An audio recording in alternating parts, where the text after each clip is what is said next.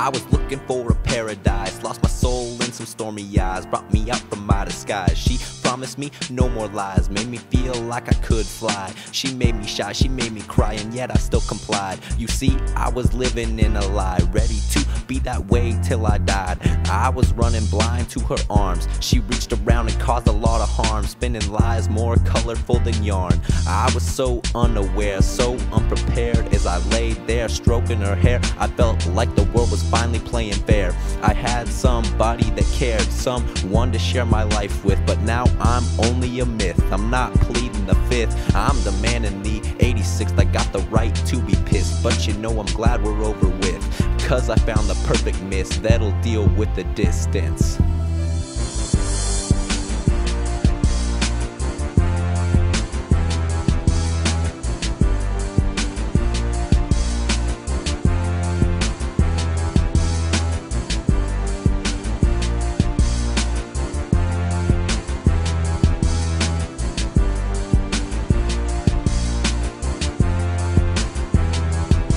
I woke up, I was content with my life. I was gone from the shadows as I stepped into light. Blinded, I fell down in the dirt where I could suffocate but no longer hurt. I was battered and lost, a ship at sea, till your paradise sailed right straight into me. Filled me with something that I wanted to call glee, but started dropping my average from B's to D's. You became a monster, complete with teeth. It was like Shark Week, where the victim was me, fighting to be free, fighting against the current. I swam to sea and washed away your burden. I couldn't take it anymore, couldn't take the shame, couldn't take the blame, couldn't decipher sense from your games. I gripped the rocks, I climbed the cliff, I boxed my emotion inside and I just quit.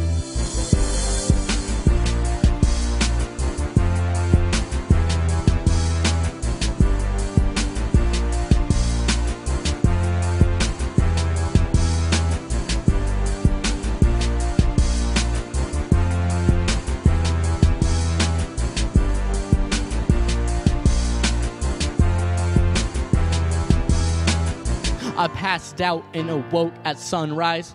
It was a new life, complete with the new light. Forgetting the old highs just to get with the new sight.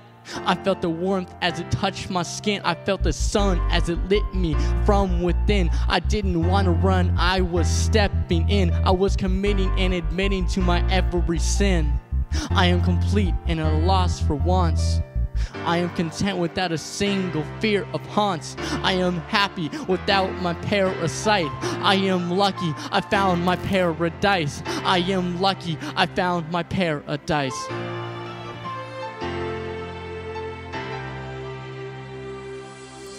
It's been a while since those hard times were here.